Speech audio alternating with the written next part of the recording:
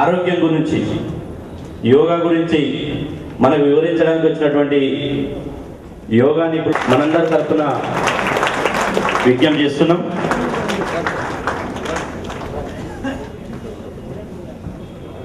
మొట్టమొదటగా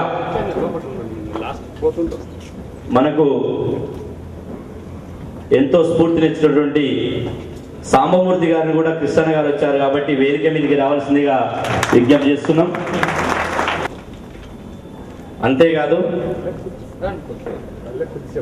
ఇంగ్లీష్ లాంగ్వేజ్లో కూడా మెలకువలు తెలిపి ఇంగ్లీష్ అంటే భయాన్ని ప్రాణదోలాలి బడుగు విజ్ఞప్తి చేస్తున్నాం.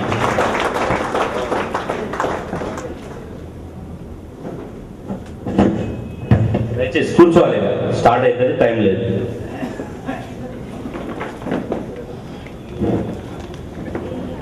ఇప్పుడు ప్రముఖ కవి గాయకుడు అంబటి వెంకన్న బెస్తా గారిని వేదిక మీదకి వచ్చి ఒక పాట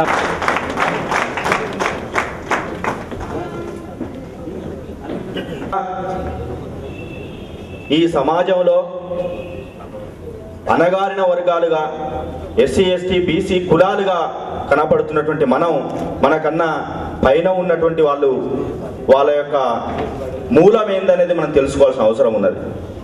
మనకు చరిత్ర పరిణామ క్రమంలో మనం ఎక్కడ స్టార్ట్ అయినామో మనందరికీ తెలుసు.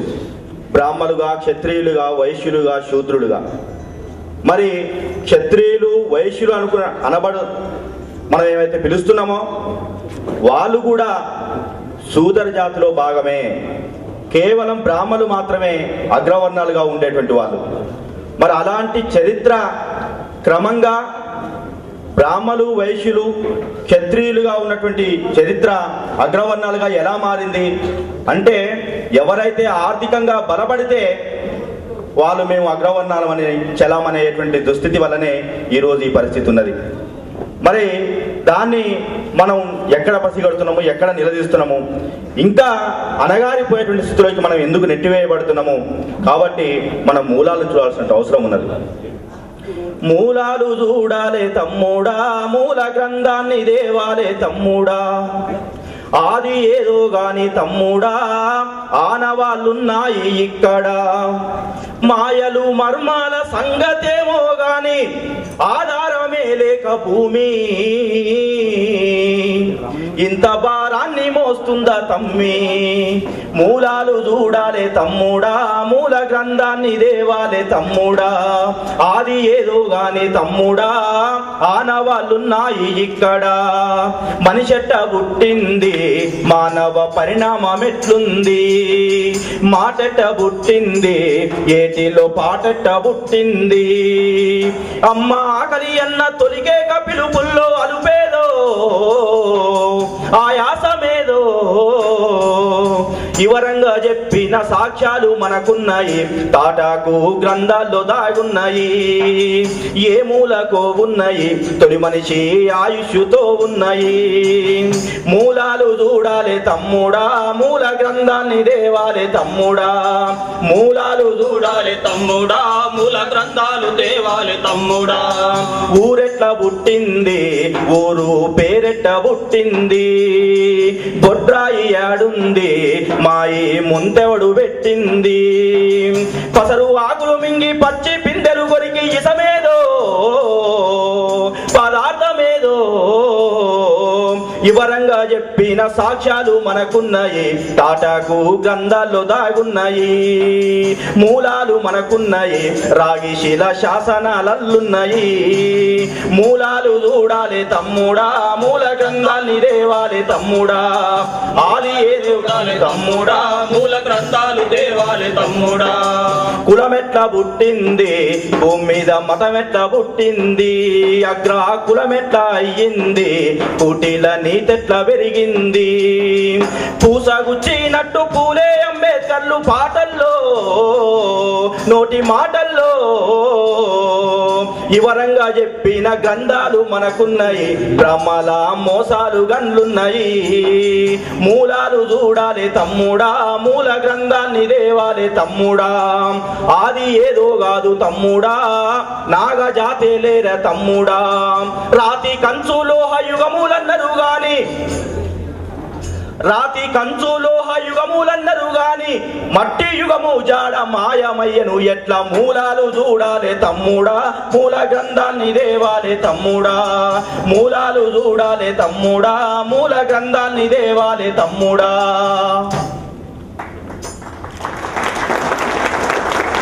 మనకు చరిత్ర మొదలు కాగానే రాతి యుగం కానించి మనం ఇవాళ అనేక అవమానాలకు గురవుతున్నటువంటి సంగతి మనందరికీ తెలుసు.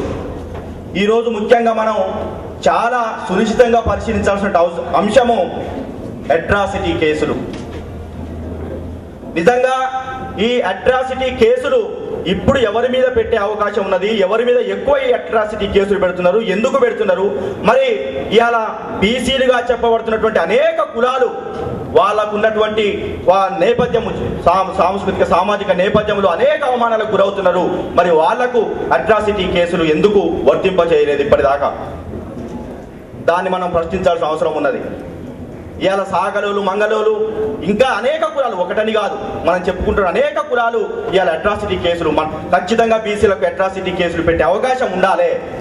ఇవాళ అగ్రవర్ణాలు మనం ఏదైనా ఇలా ఒక జాదుల శ్రీనివాస్ గౌడ్ కావచ్చు, లేకుంటే ఒక అంబటెంకన కావచ్చు, ఇంకెవరైనా కావచ్చు, ఇవాళ ఒక కార్యక్రమం చేసి మనం ఏదైనా ఒక డైనమిక్ గా ఒక స్టెప్ ముందు చేస్తే దాన్ని ఖచ్చితంగా మనని అనగదొక్కేటువంటి ప్రయత్నం, అది అవతలి వర్గం నుంచి మన మీద అట్రాసిటీ కేసులు పెట్టి అక్కడికక్కడ అనగదొక్కేటువంటి పరిస్థితి ఈ రోజు సమాజంలో ఉన్నది. మరి అనేక మంది ఈ రోజు మాట్లాడుతున్నారు బీసీలను గురించి. మాట్లాడేటువంటి వాళ్ళు అన్న ఆర్ కృష్ణన్ 30 ఏళ్లుగా బీసీల కోసం అనేక ఉద్యమాలు, పోరాటాలు చేస్తున్నట్టు ఎన్నో కార్యక్రమాలు చేసుకుంటూ వచ్చిండు.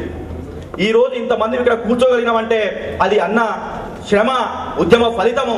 అది ఖచ్చితంగా మనం దాన్ని అందరం అంగీకరించాల్సిందే. కానీ బీసీలుగా ఇవాళ బీసీల హక్కుల్ని మన బీసీలుగా మనకు హక్కుని రాబట్టుకోవడం కోసం మనం ఖచ్చితంగా మన గురించి అవతలి వాళ్ళు మాట్లాడేటువంటి దుస్థితి ఉన్నది.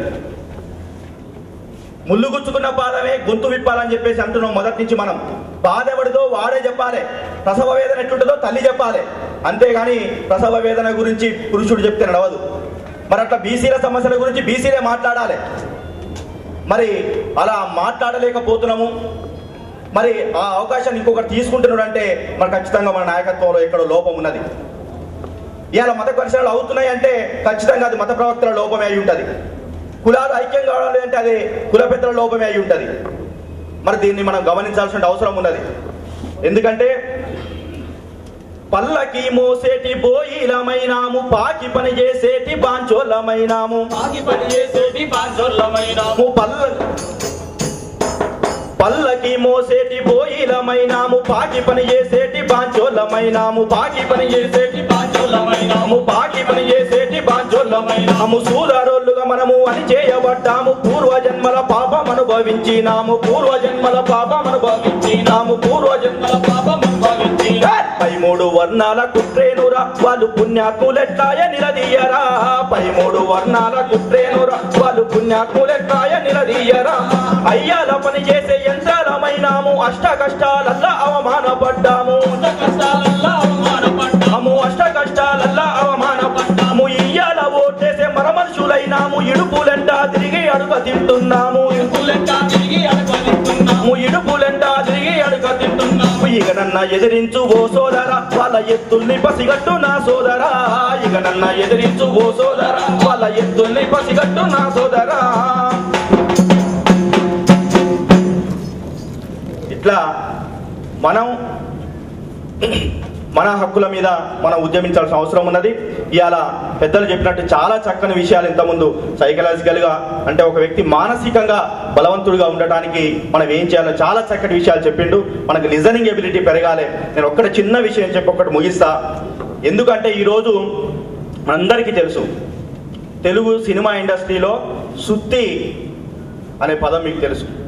దాన్ని ప్రచారంలో తీసుకొచ్చిన వారు కూడా తెలుసు. సుత్తి వేరు అంటే ఇంతకుముందు ఎక్కడైనా హోటల్లో కానీ లేకుంటే ఇట్లే సమావేశాల్లో కానీ సదస్సుల్లో కానీ మనం చెప్పేటువంటి విషయాన్ని చాలా జాగ్రత్తగా వినాలి. అంటే ఒక వ్యక్తి ఏదైనా ఒక విషయం చెప్తున్నప్పుడు అంటే ఎక్కువసేపు మాట్లాడినప్పుడే చాలా ఉపయోగకరమైనటువంటి విషయాలు బయటకు వచ్చే అవకాశం ఉన్నది. వాడు ఏదైనా ఒకటి మాట్లాడడం మొదలు పెట్టగానే ఇక నీ సుత్తి ఆపోయా నాయన అంటాం మనం. అది ఖచ్చితంగా సుత్తివేలే, ఈ పాపం సుత్తివేలుదే, దాన్ని ప్రచారం చేసిన పాపం సుత్తివేలుదే. అంటే లేనిపోని సోలేదో చెప్తాడు అనేటువంటిది ఒక దాన్ని ప్రచారం చేసి అంటే ఎక్కువసేపు మాట్లాడినప్పుడు చాలా ఉపయోగకరమైన విషయాలు, జీవితానికి పనికొచ్చేటువంటి అంశాలు బయటకు వచ్చే అవకాశం ఉన్నది. అది మాట్లాడక ముందే, మొదలు పెట్టక ముందే సుత్తి ఆపాలని సరే ఇంకేమొస్తుంది ఇక. Okay, thank you brothers, thank you.